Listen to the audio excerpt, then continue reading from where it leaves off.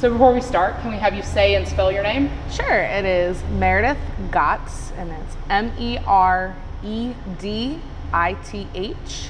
and the last name is Gotz, G-O-T-Z. Awesome. So we are at Foothills Brewing in Winston-Salem, North Carolina for an interview for Well Crafted NC. Today is Tuesday, July 31st. So to start off, Meredith, can we talk about just a little bit about your background and how you got here? I got into brewing. Well, I basically got into craft beer heavily when I moved down to Miami. Before that, I was going to a tiny little local craft beer and boutique wine bar called the Kilted Mermaid, where I lived in Vero Beach. And the selection of beers there varied so significantly. We were getting things like Bell's Two Hearted, we could get Hop Slam, Dogfish 120, a lot of really hard to find beers. I was used to going home with Newcastle Brown and like playing some Tiger Woods golf. So started trying a bunch of different craft beers, ended up graduating with my degree in elementary education, and I got a job down in Homestead, Florida. So I went down there and quickly realized that there was no craft beer scene. This was like 2013. So of course, my mom calls and is like, "What's wrong?" Because I'm crying on the phone and I'm sitting in a bar, and I said the only craft beer they have is Blue Moon. So kind of heartbroken about that. But I ended up going kind of on a blind date with an engineer from Cigar City who had a mobile canning company. And we would go around South Florida canning beer for all of these breweries that weren't quite ready to make the purchase. So it was a great way to get a lot of local breweries into distribution. I ended up canning beer at a brewery that was basically in my backyard in Homestead. And being a teacher, you don't really get to interact with anybody over the age of, I worked at a charter school, so nobody over the age of 18 really, the whole week. And I wasn't a club girl, I'd sit at home with my dog. So I did miss bartending, and I was like, well, I asked if I could start beer tending for them on the weekends. 2 months into beer tending on the weekends, I'm giving tours, talking about the brewing process, and they asked me if I would like to learn how to brew beer and work for them full time. What was the name of this brewery? Miami Brewing Company, yeah. So I was there for almost 2 years and helped them actually come into distribution here in North Carolina. I drove a 33-foot RV from Miami all the way up here to North Carolina, and we introduced our beer to North Carolina at the very first beer camp at Sierra Nevada. So it was really interesting to be set up next to breweries like Mother Earth. There was Pisca, Catawba was there, but really be like one of the only Florida breweries present and have people try our beers. We used a lot of different flavors, tropical flavors. We'd have a coconut caramel cream ale. We would do a mango wheat beer called Shark Bait. So, but we really wanted that tropical flavor to kind of come through. I ended up leaving Miami Brewing, and I have a best friend that lives up here now, and I've known her for like 13 years. And we met down in Florida. So she's been up here for about 5 years. And I called her and I said, I know I was gonna move up in like a year, but I just left my job and I got this paycheck. And in the background, her husband yells, "Come on up." So I basically took a day to pack everything into my tiny little Jeep and drive up here to North Carolina. And I was, working a couple of restaurants to start. Ended up getting a job as a beer explorer with All About Beer magazine. Really interesting doing tasting samples of like Devil's Backbone when they were still independent in a supermarket, and people immediately will grab the lightest thing on the table, and you're like, wait, do you like hops? So I really kind of learned a little bit of how to approach people and explain it more on the level of, well, darling, I don't really drink beer. I'm more of a wine drinker. Oh, well, then you would like this. But Foothills was a place that, you know, I had visited the first time I was here in Winston, and even washing kegs down in Miami, I would get MicroStar kegs with like Foothills, you know, tape, and I'm like, oh, that beer sounds delicious. I was like, I'm gonna work there one day, you know, and I would see it all the time. And I applied. I saw they had a brewer position open, and you know, I think my boss Teal has always said, you've been very persistent, you know, about wanting to work here. So that's pretty much how I ended up here at Foothills, was just continuously knocking on the door and being like, I'm here, that job still need to be filled, you know. And what year was that?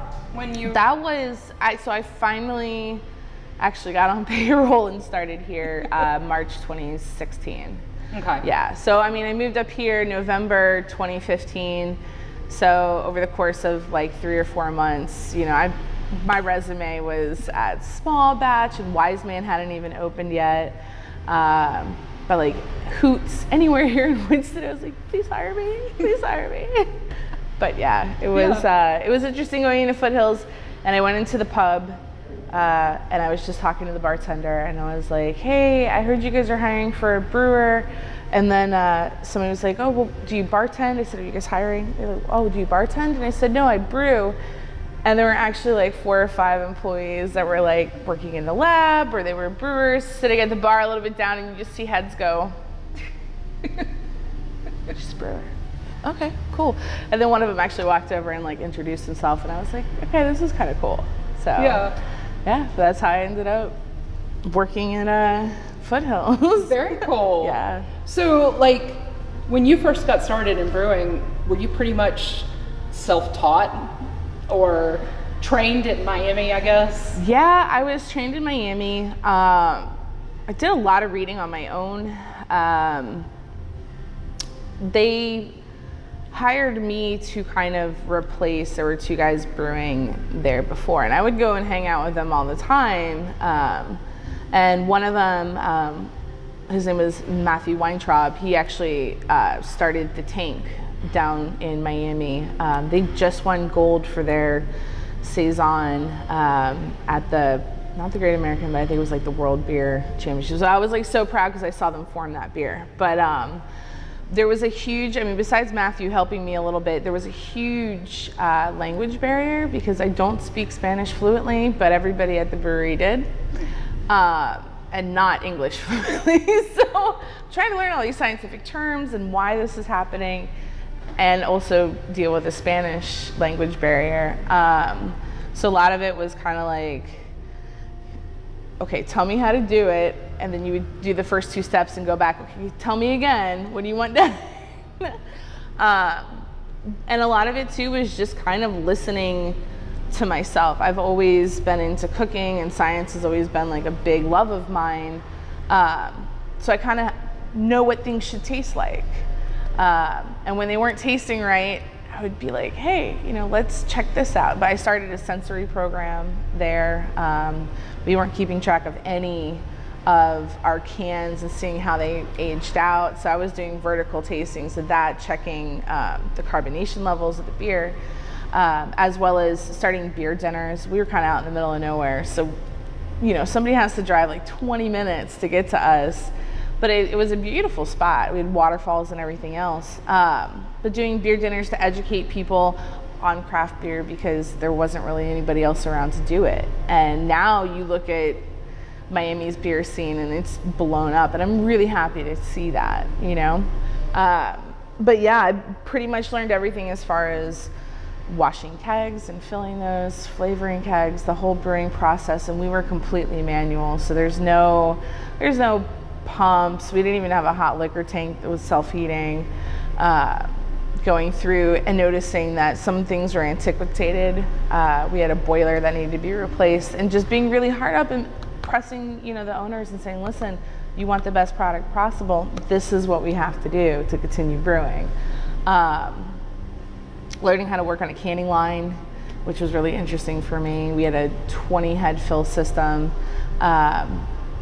You know, Ball, who used to make the mason jars, they actually went into the canning business. So we got all of our cans from Ball, and they would be on these huge pallets, and you just have to pull the sheet and the cans would slide into place, you know, but making sure all those were filled properly, and just, it's a lot of work. And we were still a very small group. I think total there was like 5 of us working, you know. Wow. So it's a lot of time. I mean, easily doing 40 plus hours. And when your salary, I was, you know, doing 40 hours in the brewery and then working bar on the weekends to give tours and educate people on, you know, the process of craft beer. So yeah, pretty much did everything there. Yeah.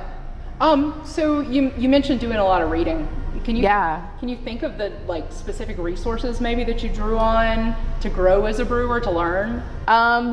A lot of the books, I mean, it's hilarious because I got into brewing without even doing home brewing before. So when you think of home brewing, you immediately think of the joy of home brewing. So try Babazon #1, John Palmer, reading a lot of like the Brewmaster's Bible. As I kind of like started advancing a little bit more, you'd get into like the water, hops, yeast books. Right now, even self-reading, I'm going through the Lewis and Young, like really college level text of brewing that involves chemistry and everything else. But anything that was on a Barnes & Noble bookshelf, anything that if I walked into a homebrew store and said, that looks very detailed, you know, you just grab the book. Yeah. Definitely. Yeah. And so, you know, in addition to, I guess, books, were there specific people that you can kind of pinpoint as folks who were kind of important to your growth, or maybe that served as mentors as you were going through? I had mentioned Matt Weintraub, so definitely probably one of the most influential brewers that I worked with down in Miami. He and his partner Mo, when I talk about the detail and the level of like scientific specificity that they went through, just even designing that Saison, you're weighing out hops by like the gram, like one little pellet. And I mean, you have 6 or 7 different worts divided into pony kegs, and you're dosing each one with like a tiny little amount, or how much carbonation should we add to the beer. You know, he brought beer making onto a very scientific, you know, where I feel like a lot of brewers like kind of know how this is supposed to taste, and I plugged it into the recipe machine. Let's just run with it, you know? And that's a beautiful side of brewing, but Matt's guidance is very more of a scientific, like, use all your notes, because if you keep great notes, you're going to be able to replicate that beer over and over again. That was probably my biggest influence down in Miami. And then when I came up here, once I got involved with Foothills, TL, who is our head brewmaster, just, I mean, Foothills is known for being IPAs, you know, but every single IPA for the most part that I've had is so different. And when you think of base grains for most IPAs are very similar, and it's just the hops that you're playing with, whether you're double or triple dry hopping in, or when you're adding them, or, you know, what amounts can give you such an array of differences. That really kind of opened my eyes. So you don't have to add 17 different specialty malts to make the beer different, you know, you can just change it up subtly. And that's been really important. So whenever I've thought about beers that I would like to brew, I completely go back to just kind of keep it simple and let the individual ingredients really shine. And then also, just as far as the teaching goes, you know, it's very much like, what do you want to learn? You know, we'll teach it to you if you want to learn it and show proficiency in it. So yeah.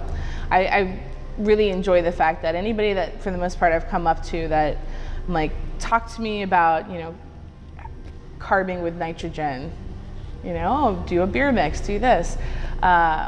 Also, you have a lot of homebrew forums like on ProBrewer and stuff like that, and it's just kind of reading for information and weeding out some of the crazier ideas and, okay, this is fact, this is fiction kind of thing. But yeah, those two gentlemen have helped me immensely. And then I recently got really involved in Pink Boots, and I honestly feel like that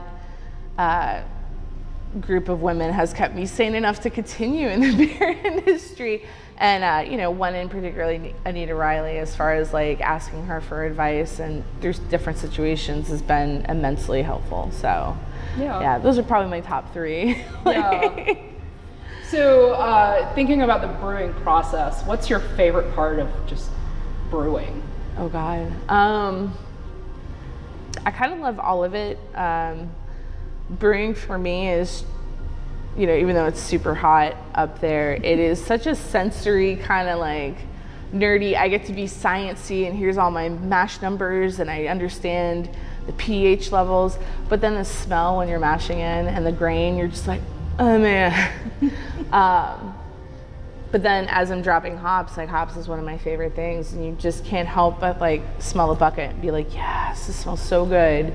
As you're adding everything in, I've kind of gotten to see the other side working in the lab, but I mean, even looking at the barrels as we're aging beer, knowing that, hey, this barrel looks a little bit different from this one. It's going to impart a different flavor into the beer, but we're going to blend it all anyways, so it's all good. And adding a lot of different fruits, and we're doing, you know, quite a few barrel aged things here. But I think the whole process overall, as far as like brewing is my favorite. You know, people are like, cleanup has got to suck, and I was like, it doesn't. You know, you turn on some music and you zone out, and you're gonna clean for 4 or 5 hours, and sometimes you do that for a full 8. But I would never be good behind a desk. You know, I realized that after teaching, I was like, I need to move. And even on my bad days when I'm really sore, it's just getting in there and just sweating and doing your job. It really does, you know, kind of take your mind off of like anything else that could possibly be going on. Yeah. So I mean, every aspect of it, between the science side of it to just sitting at the bar, you know, 4 weeks later and trying something that you had a hand in is my favorite part, honestly. Yeah. Yeah. Well, I mean, one of the things that you talked about a little bit, you know, you had your education background, but it sounds like you are still doing lots of education related things with brewing. Can you talk a little bit about like how those two fit together, how you see the education component and teaching people about beer tying into the brewing that you do? Oh yeah. Two things that I've always said is when you stop learning, you stop growing. And that to get somebody to really partake and become active and supportive of the craft beer revolution, if you want to call it, or the scene, is to educate them on what we're about. We're not the, well, forget you, Coors and, you know, Bush and all, you should only drink this. If you drink any of that you're an awful person. I can't stand that. The biggest issue is you have not taken that person who likes those beers and shown them a craft beer equivalent that is just tasty and makes you want to come back and say, I would drink a case of that because that's delicious. And that's on you to do that. One of my favorite things was doing the beer exploring was to take those people who had a case of Bud Light and they would try a Vienna lager and be like, that is smooth.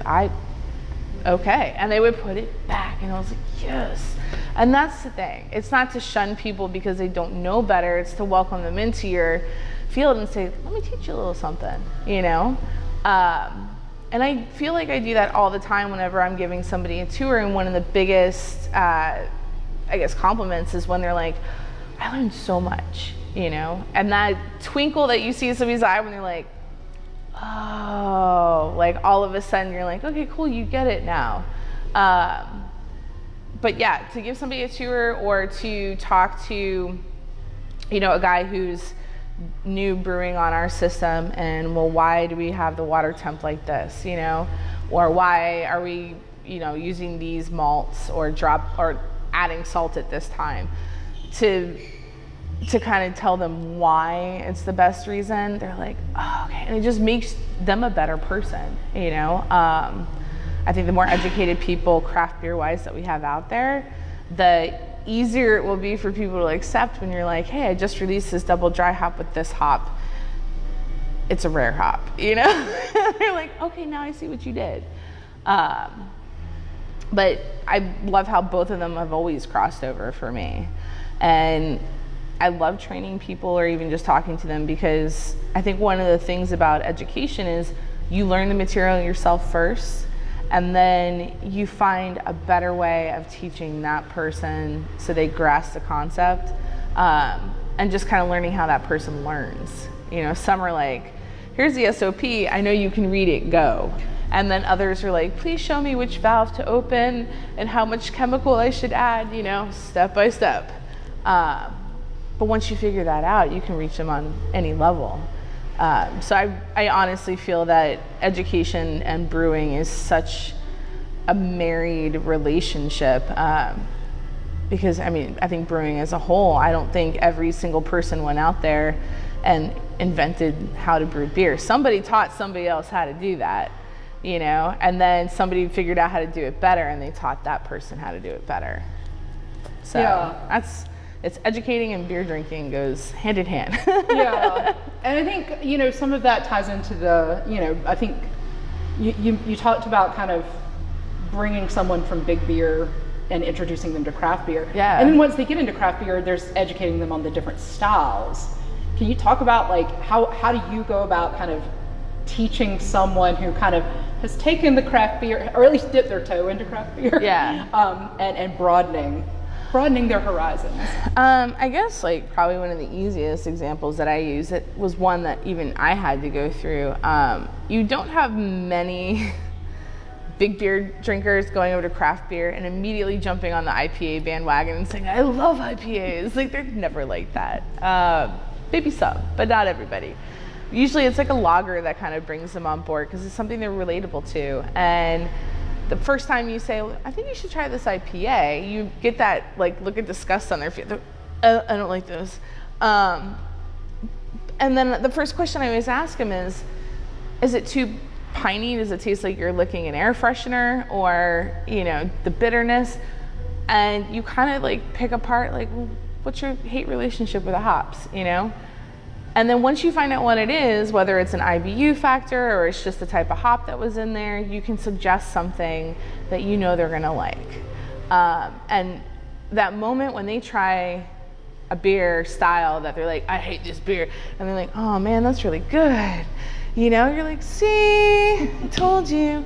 And that's kind of what happened with me. You know, I had a lot of really heavily hopped, like, you know, 98 IBU, like IPAs, and I was like, I can't drink this. And then I started going into some various, you know, New England, not New England milkshake IPAs, but I like more citrusy, you know, kind of hops, which is like why I love Jade. Or Hop Job. It's just very grapefruit, and give me some lemon in there, you know, something crisp, something light. But we can go as dark and dank as you want. Just tell me which threshold is, you know, or even people, oh my God, another big one too is color. They immediately think that color dictates your flavor. And I said, that's so not the case. And I said, don't judge a beer by its color. And I immediately explained, you know, the SRM factor to them, but it's basically just like making a cup of coffee. You know, some people like their coffee black, and then other people like it with a little milk. I like mine with a lot of milk. So much so it's probably just a splash of coffee in there. It's fine. But the malts, and when you smell them, you realize, oh, that's where I get my chocolate. That's where I get my coffee from. That's where I get my caramel. Oh my God, a bag of C20 opened up that's been newly roasted. It smells like beautiful caramel, and you don't even want to wear the mask. You just want to smell it. But it's like those grains are giving the beer the flavor, not the heavy thickness that you're imparting, and introducing people to that as well. And I think I love beer dinners for that reason. You know, you're not necessarily forcing somebody to drink a whole pint of beer that they hate, but you're also pairing it with a food that they're like, all right, at least the chocolate's awesome if I don't drink the beer, you know. But when you do marry the two together, you're like, but now I see how it's such an awesome idea if you have both of them together. So I really do feel like that is, you know, a really easy way to kind of like help bridge that gap and get people over to just play around with it. Get samples. Almost every bar does a flight or a sample glass. You know, if you're not comfortable with, you know, a new style, totally ask. The mass majority of breweries I've gone to have some of the most educated beer tenders, and a lot of them have their level 1, if not level 2 Cicerone. let them kind of like share their knowledge and teach you something, because then you're just continuing that education craft beer, you know, beautifulness that is going. Yeah. So speaking of styles and trends from a brewer's perspective, okay. Do you have particular styles or trends that you are either really in love with and hope continue for forever, or that you would not cry if they went away? So when you sent me the questions, you know, immediately it's like, glitter beer or super sour beers, you know. There's a threshold, I think, everybody's pH level. And once you start going below that, physically it's unpleasant to drink those beers. And those are the kids that would like shove 5 lemon heads in their mouth and walk around like it's the best day. Not me. But to be honest with you, I feel that the beautiful part about craft beer is there's so many different people who love different types of beer. Some are like, give me the most experimental thing you got on draft. And then others are like, I like your Pilsner, that's all I want to drink. And that is fine. Let a brewery be experimental, you know. I doubt we would have as many styles as we do today if somebody didn't step outside the box and said, let me try this instead. Let me open fermentation in this field back here and see what I get. You know, we wouldn't have that if somebody didn't just think outside the box. I had a conversation recently with a bunch of friends because there was a beer that came across that had activated charcoal in it. It was activated charcoal and glitter. While it looks cool, I feel that we have a responsibility as brewers to be very non-withholding about ingredients that have a possibility to lessen the effects of your medication or could possibly cause you an allergic reaction. And a lot of that is like, hey, we used peanuts, or there's shellfish in this. Things like that. Being very forthcoming, I think we have that responsibility to be responsible and say, this is what I put in there. If you're allergic to it, please don't drink this beer. And then I feel like you're just covering your butt because you're telling them up front, like, yeah, there's shellfish in here. There's something wrong with that. I'd rather tell somebody what's in my beer than have them have an anaphylactic reaction at my bar. So I really do honestly feel like be as crazy as you want. There's going to be somebody out there who's going to drink it.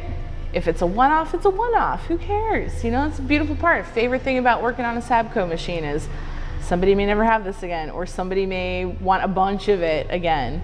But go crazy, but be responsible.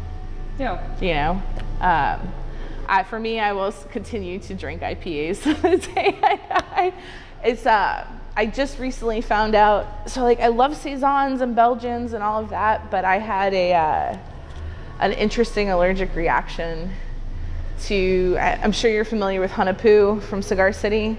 The year that they had that ticket mishap with Eventbrite where all of these false tickets got out and they ran out of Hunapoo, they did a 70 brewer collaboration commemorative bottle like the following year.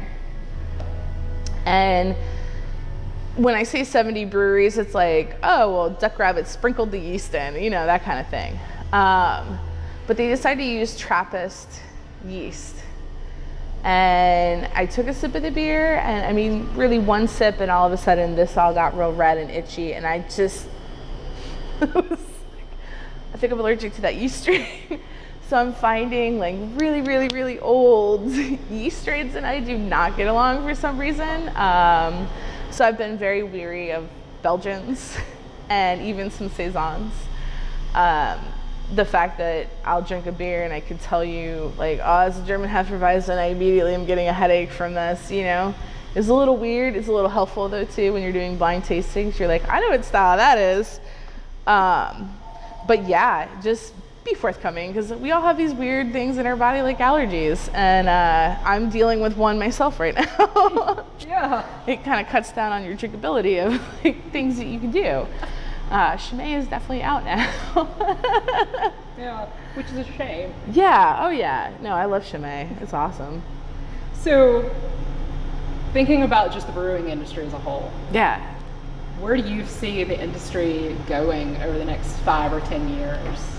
I'm I'm sure other people have said this too, but I honestly see it toning down from really big mega breweries.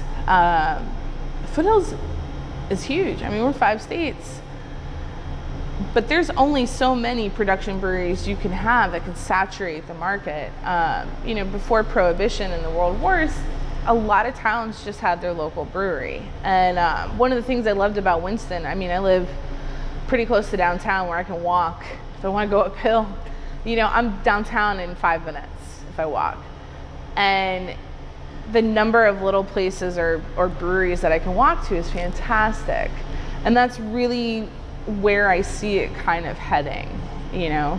I think if you stay small, if you're not wanting to do, I want to do 60,000 barrels, like, no, just do like 5,000 barrels, you know. Make it limited releases. That's the biggest thing now, is people aren't necessarily concerned about price. If it's a great brewery and it's a limited release and it's a one-time run, they will show up. You know, you brew it, they will come, kind of mentality. And I love the quality over quantity aspect of it. So I really do see breweries slowing down or re-changing their growth plans to only really include, you know, maybe just in the triad, you know, forget using these large distributors and make a killing off of it. I mean, you have Joymongers who doesn't distribute, and yet you just opened a barrel hall. So there's something to be said to just attracting people to your location. And I think it also gets you to step outside of the texting box for a minute and sit across from your friend and have a beer. It's a social hall. It's a gathering place. It's not a sit on your couch with a headset and play video games for 12 hours kind of thing. I mean, social media even blows up when it comes to craft beer. And like I said, you know, we talk about hazy IPAs. I'm in the Colorado, New England IPA Haze Craze group, and just the pictures that they post, and you're like, that looks beautiful. You know, sharing with strangers halfway across the country, and over what? Over a beer. You know, I think that's going to continue as far as people are going to get more involved in their city and their town and the people that they live around, because they're all going to go to the same little bars and areas and support your local community, you know. Yeah. So I would love to see it stay on a smaller, you know, citywide scale than blow up. You don't need 55 million giant breweries. It's a great way to hire people, but you can have 6 or 7 little breweries in your town and still find every single one of them packed if they're doing it right, you know? Yeah, and I think that ties in with the education you were talking about earlier too. Absolutely. I mean, you don't get the education when you're buying the beer from a brewery on the other side of the country from the grocery store. No, and I mean, I've never gone to like Miller or Coors or any of those places and walked in and said like, show me your place, you know? And I don't know if they would be so forthcoming to be like, absolutely, let me show you everything. Where it's like, here, we're like, you wanna go on a tour? Come on, let's put some safety glasses on. You know, 3 o'clock during the weekend, you get like 20 people walking through wanting to check out the space. Yeah, so like, let's be open about what we're doing, and we want to share it with you, and like, this is who we are, you know? I love that. Yeah. So let's talk a little bit about Foothills. Okay. You've talked about some of these things already. How do you define like the main mission of Foothills, or the theme for Foothills? I mean, I think with Foothills being really the first brewery here in Winston, you know, and the fact that we've gone from that tiny little pub space to this, it kind of says a little bit about the dedication of like Jamie and CL and the owners for their, you know, commitment to making excellent beers. You know, I work in a lab, and for an independent craft brewery to have as high tech of a lab as we do, they really care about the quality of the product that's going out their door.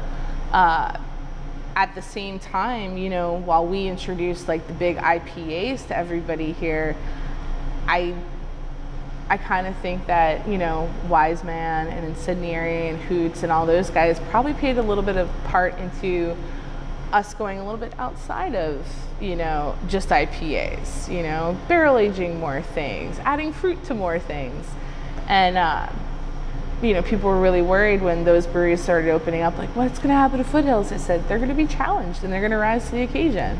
But I mean, between the huge events that Foothills has here, I think our biggest goal is just to really bring the community of Winston-Salem, if not North Carolina, beer people together. I mean, Jamie, through sitting on, you know, the brewmasters table and everything else, like with all of those guys, it's all about like bring people together, educate, support, and expand, you know, make North Carolina a great brewing state. So I think Foothills has definitely accomplished that, for sure. Yeah.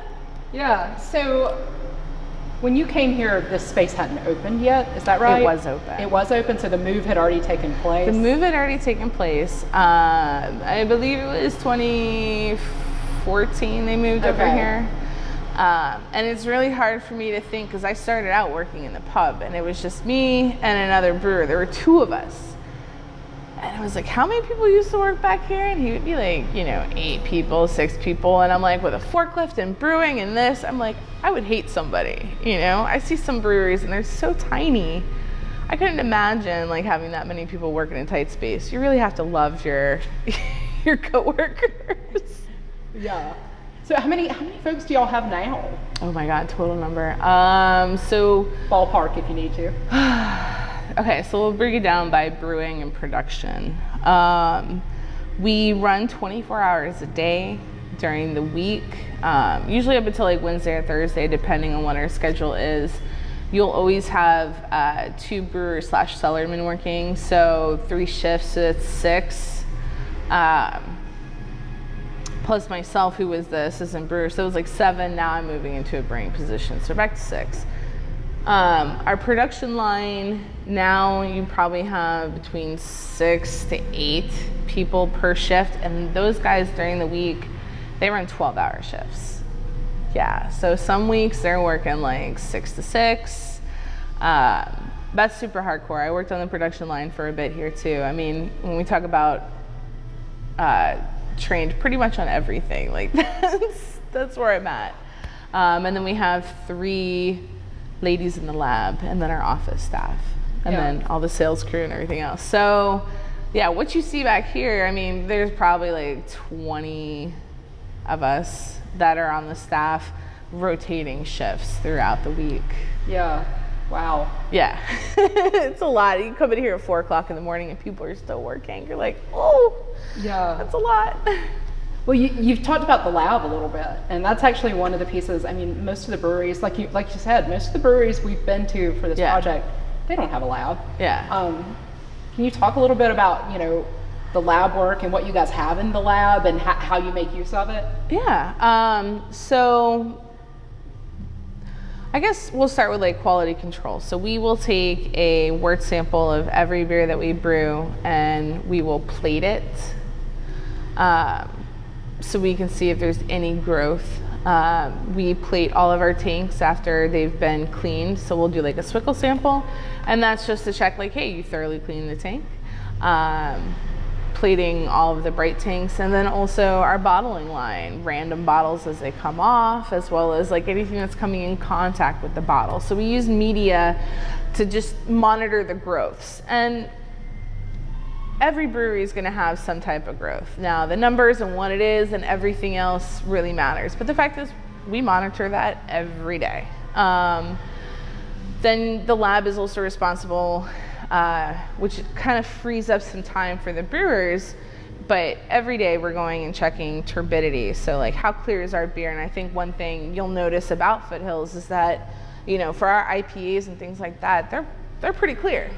And that's just, you know, really detailed standard operating procedures of like how we're crashing our tanks when we're spinning them, and we're just very much on top of that. Keeping daily logs of your gravity, your turbidities, what the PSI is on the tank, what the temperature is. Basic things those labs could do. Now, when you look at the other stuff Foothills does, because we have the bottling line, we have some advanced calibration machines that we'll use to check out like the CO2 and the dissolved oxygen in our bottles as they're coming off the line. we did research on bottle caps and how are they absorbing oxygen or letting it in, you know, to beers to make our product as fresh as possible. You know, we give 90 days freshness on our bottles, and yet you see other breweries who have to go to pasteurization to do 120 days.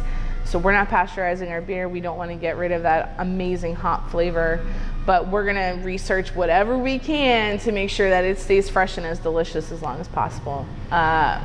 So we've done all of that research. So one of the things that's kind of interesting about us is we actually have a yeast propagator. So we'll start with a little package of yeast about this big. It comes live in some wort from the lab, and we'll actually put it in a propagator, and over the course of 48 to 72 hours, we're actually call it like the love motel for yeast. Basically, we're getting all the yeast cells to reproduce and just grow in volume, in which case then we'll pitch it. And we do studies on our yeast every single time, and have, you know, ruled out that we can actually use our yeast up to 5 times, like 5 generations here. But that's not without like constant monitoring. And that's what I really love about it, is that brewing is such a science. And I think if you pay close attention to what you're doing, you can have a great product, you know, regardless of the situation. You really kind of understand how the yeast is working and how your grain is working. So the lab here is, I mean, vertical tests for months out that we're tasting these beers. Lots of lab work. Oh, I bet. Yeah, but I mean, we also, like, Wiseman would bring over some of their cans, you know, and we would test those. They had a mobile company bottle for them, and we would just test it and say, hey, your cans are good. You know, you got good levels of dissolved, you know, oxygen in there, good to go. And I think it also kind of like, just by having that better lab kind of invites the communities to like, hey, if you're not sure about something, bring it in, we'll check it out for you. You know, I love that. It's awesome. Yeah. And you kind of touched on this a little bit already when you were talking about the staffing, but like from your perspective, do you have a typical like week that you could describe, or even just a typical brew cycle, I guess, make more sense than the week? Yeah, let me just like tell you kind of like what I do during the week. Okay, so this is completely switching as of August 13th, but my typical week is I work Thursday through Monday, Thursday, Fridays, well, and on the weekends too. I'll usually jump up on the brew house, where I'll check in with like the brewer that I may be taking over, like, hey, do we need to mill in? Do we need hops? What do we need? I coordinate the grain pickup with the farmers. So I have 2 different farmers, and if we have a silo fill, making sure the slot is open for the silo truck to come in. So I'll do the brewing side, and then on the weekends, we also have lab work. So I'm the lab person on the weekends. So I will take all the gravity samples, do all the cellar work. I will start a batch of beer in the morning, depending on the schedule, because I'll have a guy come in like 2 or 3 hours after I get there. And so I might start brewing beer, and then I'll hand off the beer to him, and then I'll start doing lab work for the rest of the day, and then I'll go and do cellar work based on my lab results. It's kind of cool. It allows you to not be bored, that's for sure. But it's also taught me, you know, this side of being responsible and reading the results you're getting from all your lab work and making decisions on what to do with that tank. You know, there's always somebody you can call and be like, so I don't know about this gravity, I don't know if I should bung the tank. But it's totally kind of educated me and given me a chance to really say, hey, you know the answer, you're looking at the numbers, make the decision. Which, as much reading as you can do, I think until you're put into that position, you're always like, oh my God, I hope I made the right decision, I hope I don't mess this up, kind of thing. Which I think helps build a more confident and more aware employee. You know, giving them that responsibility and saying, all right, make the call. Yeah. You know, so yeah, and I mean, like yesterday, so yesterday was my Friday. we didn't have enough coverage in the lab. So I worked in the lab all day and took like beer samples and plated knockouts and, you know, did turbidities. I did all that. So yeah, I mean, I love the fact that I can fill in any day, and I don't know what I'm doing. Sometimes when I walk in, they're like, could you fill kegs? I'm like, sure, you know, but I love being cross-trained like that, where you could just jump and help out whatever is needed. And do you think that having that kind of cross-training, or I mean, it sounds like basically anything that's gone on back there, you've had your hand in at some point. Do you think that like, how do you think that helps in terms of making the beer and even and talking about the beer? Like, how do you think that kind of factors in? I think if you only work on the bottling line and you don't know what product is going into the bottle, where it's going, you know, how can you become aware and educated if something is not right coming in front of you? You may be the only person that's going to catch it. So I think at least understanding what normal looks like in all the different areas, you know, of the brewery, like, hey, that, you know, bin with the hops, that fan is making a weird noise, or this light pops up that shouldn't be on there. Just notify somebody and be like, hey, you know, or, you know, looking at a bunch of grain and saying, well, this doesn't look right. This isn't what we normally order, you know, and being able to make those calls. You know, I had this discussion with my mom one time, and it was either the frustration that you have sometimes working somewhere, and the most amazing thing that can happen is when somebody says, thank you, that was a great catch. It's free. It doesn't take anything. But that person leaves their job for the day being like, yeah, I did something right, you know? And my mom's like, well, do you get a paycheck every week? And I'm like, yeah, but that's not the point. You know, the paycheck is like, well, yeah, you put in your hours, there you go. But anybody that I've worked with where it's like they're giving me a report, or like, hey, I milled in this grain, I've always been like, thank you so much for doing that for me, you know, because at the end of the day, they're like, today sucked, but somebody said thank you, you know. So I think really being back there and being able to tell anybody like, hey, do you need help on this? Let me just jump in and help you. Or I need this staged. Knowing every little aspect that's going on kind of helps just keep the day rolling. You know, if you stay informed of changes and things that are happening, you can set people up for success the rest of the day. Like, hey, I know we're switching hops on this next batch. I, you know, put those out for you. Alpha acid changed, you know. And it makes life so much better when you have people like setting you up for success rather than, I don't know where this stuff is. Good luck finding it. You have to mash in 30 minutes. Bye, it's 8, I gotta go, you know?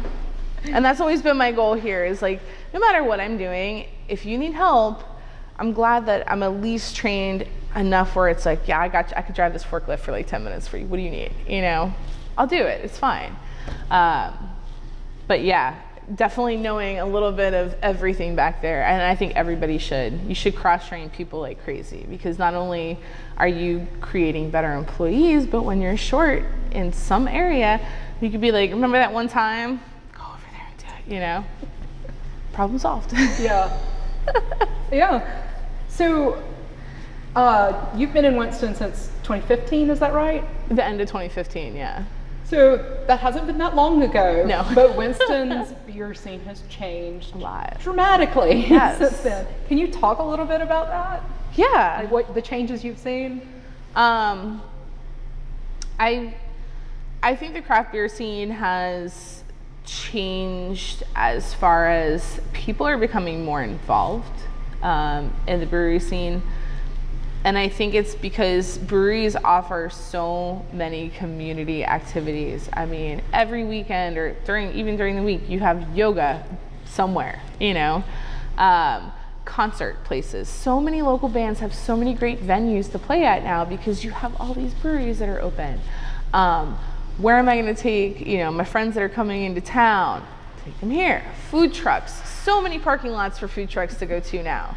You know, we do, and I know the name is changing, but it's a quarterly event we do called Hop Shop. You know, the number of craft vendors, they take up all in here, all out there in the parking lot. You have thousands of people come here. There's food trucks everywhere. But I mean, just allowing even local craft vendors a spot that, hey, you can open up and you can sell your wares for 2 days, you know? People love that. So I really feel like Winston, and I guess pretty much any town where you get a bunch of breweries opening as a whole, benefits so much. When I remember, you know, back in Miami, they were like, no, we should only include, breweries should only be allowed to go into industrial warehouse spaces, nowhere near the neighborhoods with the schools and the children. It's like, bring me a brewery. Come on, I want you right next door, you know? That's the way I feel like Winston is really now doing it. People like joke and say, oh, Winston could be like the Eastern Asheville of North Carolina. I'm like, no, Asheville's 2 hours that way. You just go that way. I can't afford to live in Asheville. I can afford to live in Winston. But I think as a city, we have nowhere to go but up as far as like the beautifulness that breweries bring in, as far as activities and sponsorship of like local things that are going on in local groups, and meeting places for everybody in your town, you know? And if you don't like the one brewery, go to the other one, because there's like 8 of them, you know, and they're only getting bigger. So yeah, I think Winston is smart in allowing the breweries to open up and saying yes and saying, please come into our town. And I mean, it also offers a challenge to all the other breweries. Say, oh, that's pretty creative. I like what you did there. I'm gonna take that, I'm gonna run with it over here, you know? I have a friend who does yoga, and she's into aerial yoga. So she does the silks and everything else, and she's like, I don't know. And I said, go pitch your idea to other breweries, because there's so many people that are just doing floor yoga. I would go pay $20 to do an aerial yoga class. Absolutely, that'd be awesome. You know, and it's a great space to do it in a brewery. You got all these rafters you can hang your silks from. But yeah, I love how different the craft beer scene has gotten in Winston, and it's gonna get bigger. I mean, we got other breweries opening up. Yeah. But I mean, it's not even just the brewery. Like, hey, you want to be a tap room, there's plenty of beers that you can put on tap. And you want to be special and only have North Carolina beers, there's enough of them, you can have them. Oh, you only want to do 150-mile radius? No problem, we have those too. You know, there's enough. There is enough, and we have room for more. So, yeah, I love Winston.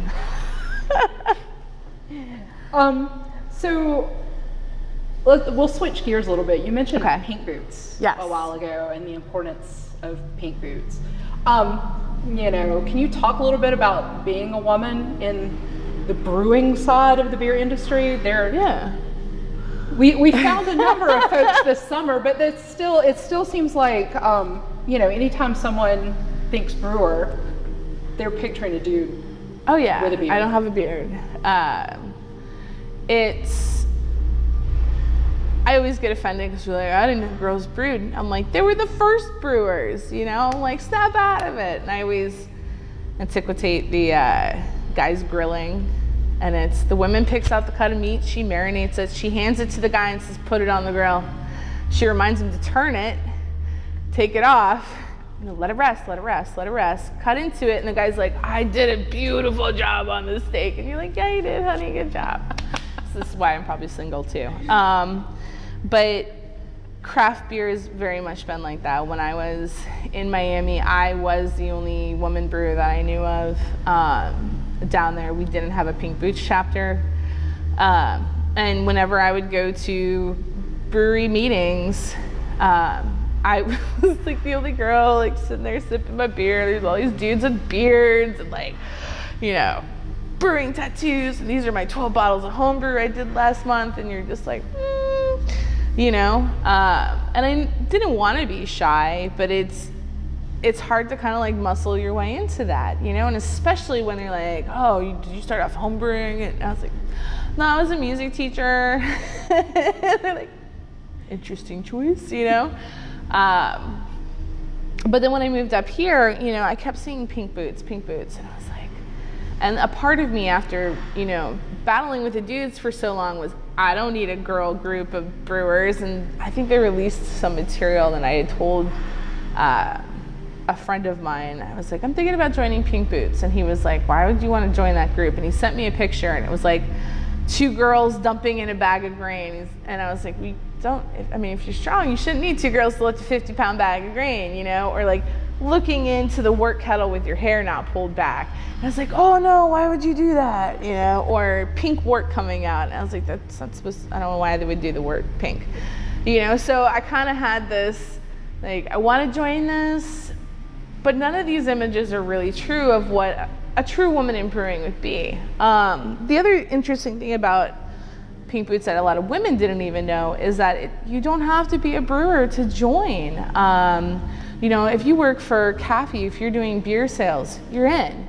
25% of your income has to come from beer. And it doesn't even have to be craft beer. If you work for Miller's or Coors or whatever, come on in. You know, we don't judge like that. We will try to switch you. But anyways, you know, we don't judge. But I've plastered, me and another bartender here, Sydney, she's our treasurer, and I'm the leader for the new Greensboro chapter. We did a triad chapter.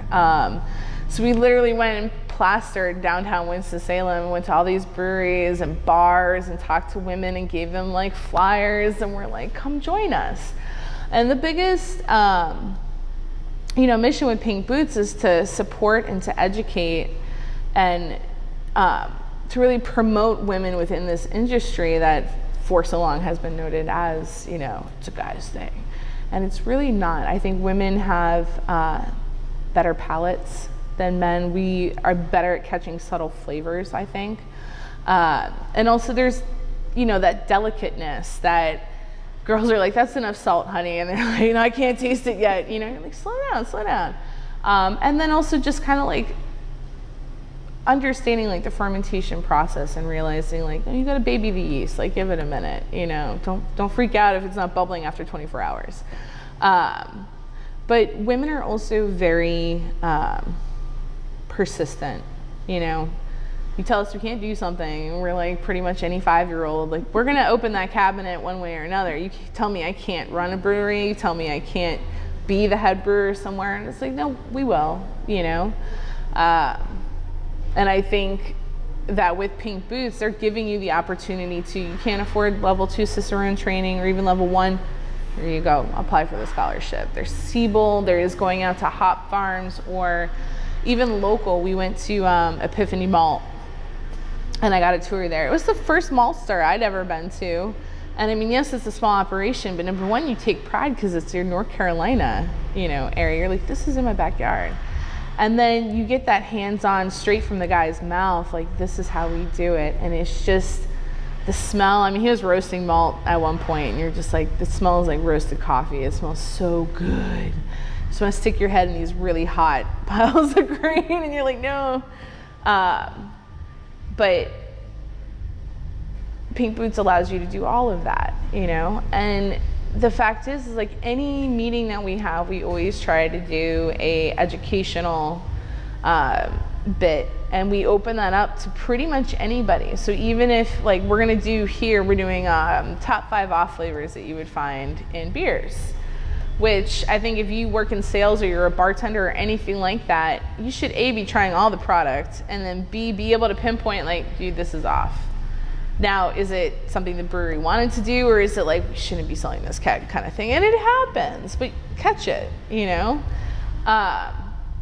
But we're educating people here, and it's not just open to people in Pink Boots. You know, you might pay a small fee, but that helps us. You know, it's a donation towards Pink Boots. So I know that there's been times where it's like, I've been really frustrated at work, and you know, I kind of call people on my little support list from Pink Boots, and I'm like, this is what's going on.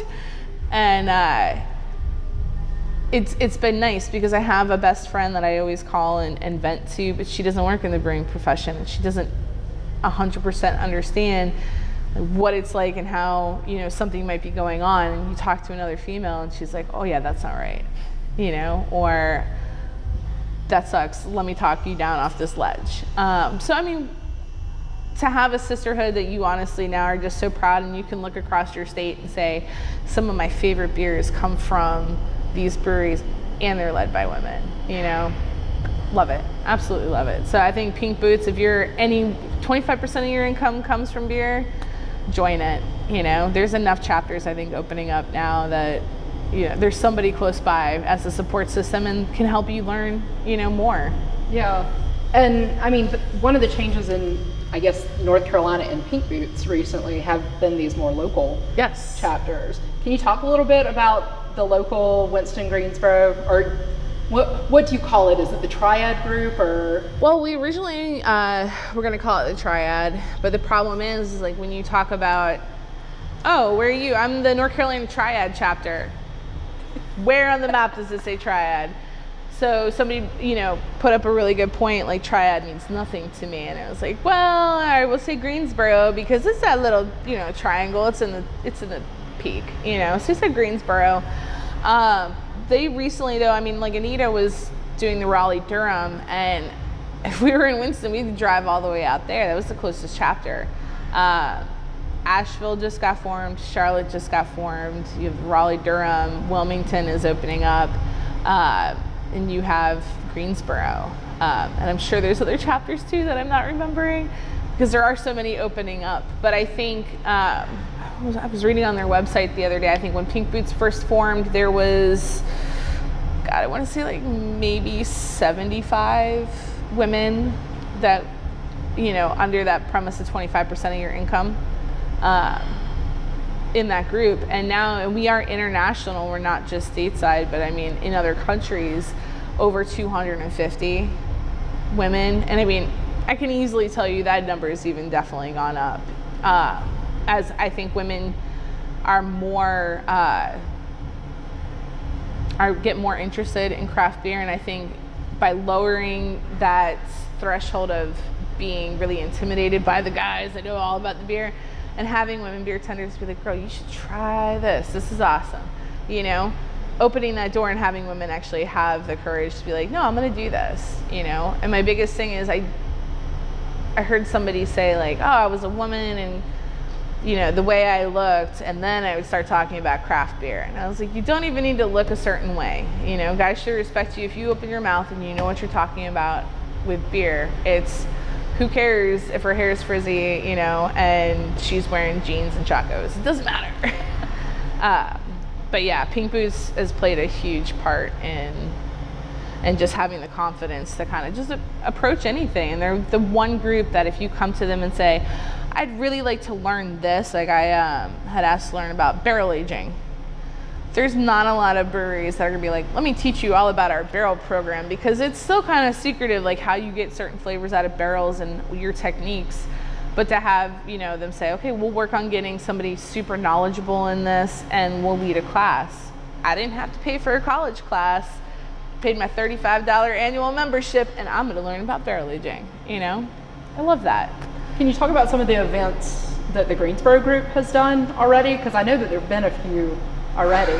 Well, we, the one that we actually just did that was our most recent was Christina Hobbs. She's an assistant brewer at Joy Mongers. She led the charge in fermentation science, basically. And so we were actually making sauerkraut.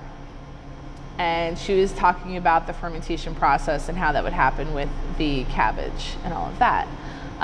We have that off flavors tasting here that we're gonna do, and then upcoming a bunch of fundraisers. So the next Hop and Shop that we're doing, which is the last weekend in September, we're gonna be having a booth outside where we're going to sell Beer to Femme tickets, not tickets, but merchandise.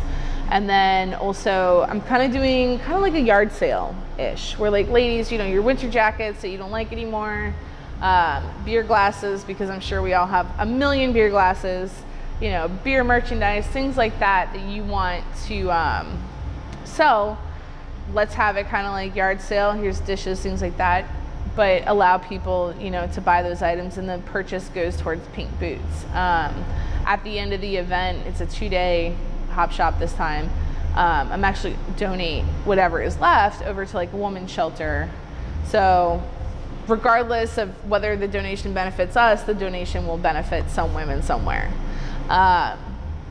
We also have a local bottle shop, Jugheads, that is October 6th. They're going to do a percentage of pint purchases will go towards Pink Boots for like an evening of beers, and they'll have a food truck and things out there. But the big thing that we're kind of looking at is a silent auction. So again, more beer to femme merchandise. One of the things that I really thought was kind of interesting, but I wanted to do a brew with a brewster.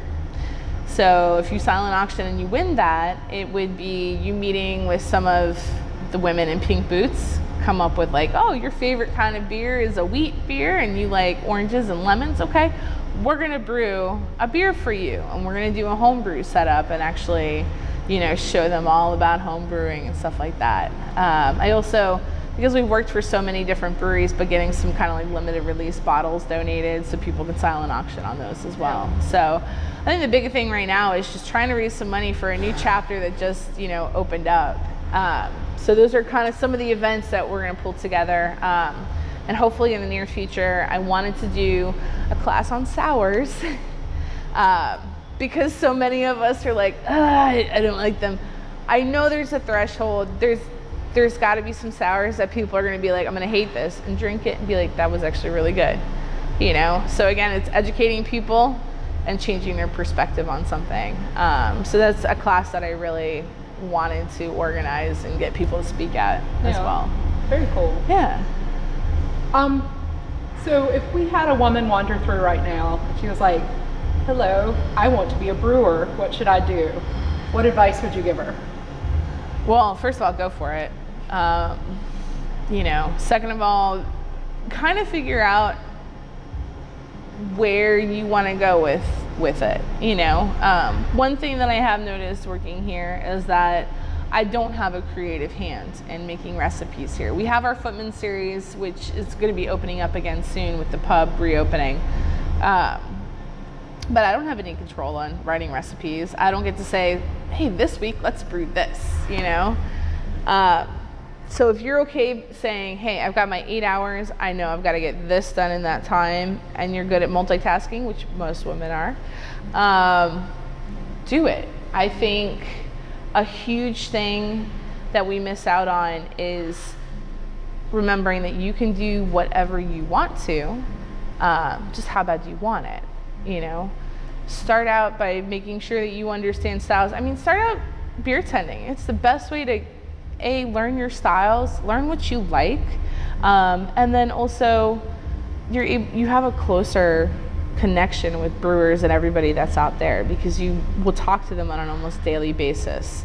Hang out after work or before work and ask questions. Again, back to the education thing. Almost everybody out there is willing to tell you what they're doing and why they're doing it.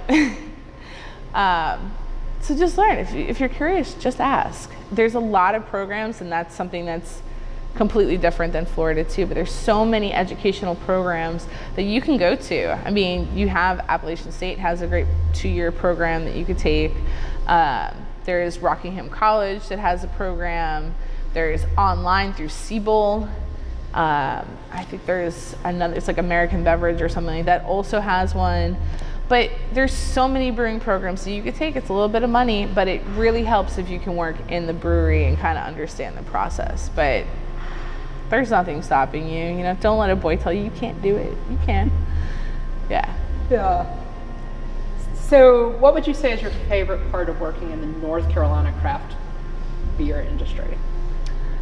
Oh my God, probably the fact that there's breweries everywhere. Everywhere. I mean, you want to go to Boone? There's breweries up there. You know, you want to go to the beach? There's breweries over there. And the fact that, you know, people used to, or people now plan their trips based around what breweries are in the area, you know. And I love too the fact that I'm not very far from Virginia even. So there's a bunch of breweries up there that I would want to go to. But North Carolina, they have beautiful spots and they have a lot of breweries. And one of my, I just took a friend of mine this past week. He had never been to the Sierra Nevada Brewing. So I was like, you've seriously never been? And he's like, no. I was like, okay. So I drove him out there, and he worked with me in Miami Brewing, and his face was just like, are you kidding me right now? But, you know, also showing him that a lot of North Carolina breweries are very environmentally friendly and conscious about what they're doing. You know, we have a recycling for glass, we have recycling for all of our plastic wrap, our cardboard, everything here. Our grain is picked up by farmers. Aside from recycling our gray water, you know, and solar power, everything else that we pretty much do is recycling. And that's because when you see the size of a brewery, like, you have so many waste materials. But I mean, the availability of beer in North Carolina is amazing. And differences. You have breweries that just do English style ales, you know, that's great. You have German style beers at one brewery, that's great.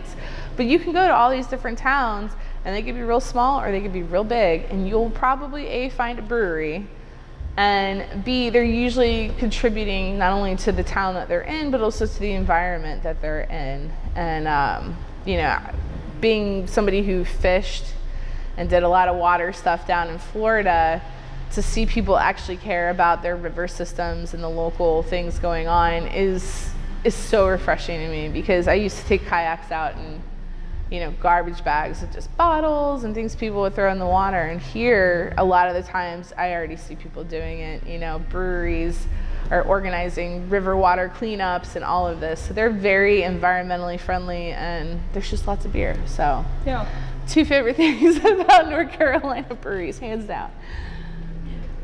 So we've got a couple of fun questions that we like to wrap up with. Oh man. So what's your favorite beer from Foothills? Man.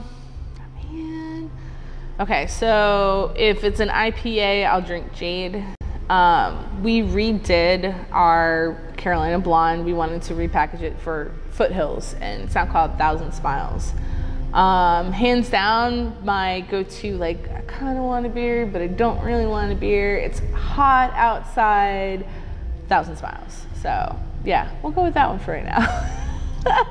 We won't hold you to it. You're still allowed to drink other things. I swear, I drink so many of these other ones. So the harder question. Yeah. What's your favorite beer from a North Carolina brewery other than Foothills? I've been dreading this question a lot.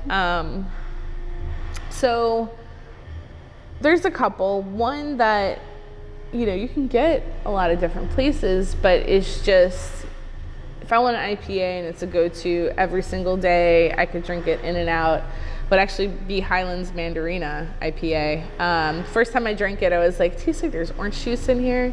But being a Florida girl, like, any fresh orange juice is hands down like my favorite.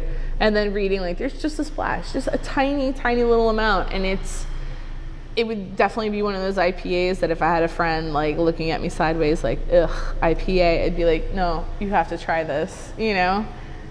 That's one of the ones you could get somebody to like switch over on easily. Yeah. Yeah. So when you're not here, when you're not brewing, when you're not doing Pink Boot stuff, what are some of your favorite things to do for fun? So I have a little Manchester Terrier, and her name's Haley. I actually was going to bring her today, and I was like, I don't know how they feel. She's my bar dog. She just sits with me on the bench and is very chill. Little old ladies love her. But I usually will take her for car rides, or we go through some of the trails here. Visiting other breweries is always an awesome chance to deal with. But if I'm not doing any of that stuff, I do play in the Salem Band, which is the oldest music group since, I want to say 1757, continuously. So we play music concerts in the summer in Old Salem Square, you know. So playing music with those guys, and then really kind of just getting out and seeing a lot of some of the nature that's out there. In Florida, you know, I was a water girl and I loved it. I'm a Florida native, but that was, you know, I also craved mountains. And now I'm 30 minutes and I can go hiking up a mountain if I want to. And just having the ability to get out, because obviously when you're in here and it's hot and sweaty and loud, you just want to go somewhere that's a little quiet and kind of like relax and bring it all back in. I've also recently been kind of teaching some friends how to homebrew, which has really been interesting. Asking, you know, hey, do you have a hose I could borrow? Well, we could run it out the second floor to wait, where's this hose need to go? And I'm like, you have no idea what we're doing, do you? You know? And setting it up and showing them how to home brew has been like a really fun thing that I've recently been doing. I've also recently been like helping a lot of people pick out beers for their weddings, you know? Sitting down and being like, all right, what are you having to eat? How many people are in your group? You know, how many we're trying to feed beer to, you know, and kind of educating them on different styles and getting them to be like, that beer will be perfect for our wedding. Just always kind of educating people about the beer. So yeah, if I'm not brewing it or making it or cleaning it or packaging it, I might be talking about it and like helping somebody pick out something to drink. I don't know. Or playing with a dog. Or playing with a dog, yeah. She likes beer. She used to, my last brewery was on like 30 acres, and I had a dachshund and her, and they were allowed to be with me at night. So they would go and run the farmlands and like hang out, but anytime you would start draining off that warm wort, that sugary water, they would lick the floor. They're like, oh, it tastes so good. Dachshund would jump up in the forklift with me and we would go dump grain, you know. I mean, just, I kind of feel like that's how it should be. You know, it's a very just organic hangout process. So yeah, I loved it. Yeah. I wish I could bring my dog here. I really do. So that's pretty much the extent of all the questions that I came prepared with. Is there anything we didn't cover that you think would be useful to have kind of as part of your story? Not really. Oh. I mean, yeah, there's not much. I mean, aside from, you know, I have no formal education, which I kind of wish I did. You know, it really is one of those, you know, you can make the perfect cake, but you can't tell them scientifically what the baking soda does. Like, that's kind of where I'm at now. So it's just trying to find like a good brewing program that I would really want to, you know, put money and time into, but also not be frustrated, like, I already know all of this stuff, you know, kind of thing. So, yeah, you know, that's basically it. I mean, aside from that, it's, I think I've told you everything. Chatty. Well, thank you so much for talking to us. We really appreciate it. I loved it. It was fun.